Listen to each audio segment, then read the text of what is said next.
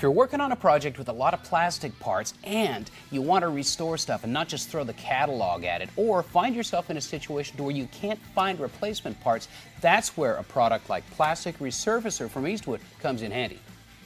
Plastic Resurfacer actually reflows the plastic at the same time as embedding black resins in, making it a permanent coating that you only need to do one time. And check out the before and after on these pressure relief vents from our '78 Camaro Project Z-Sled. Now, I don't have to buy these and they look brand new.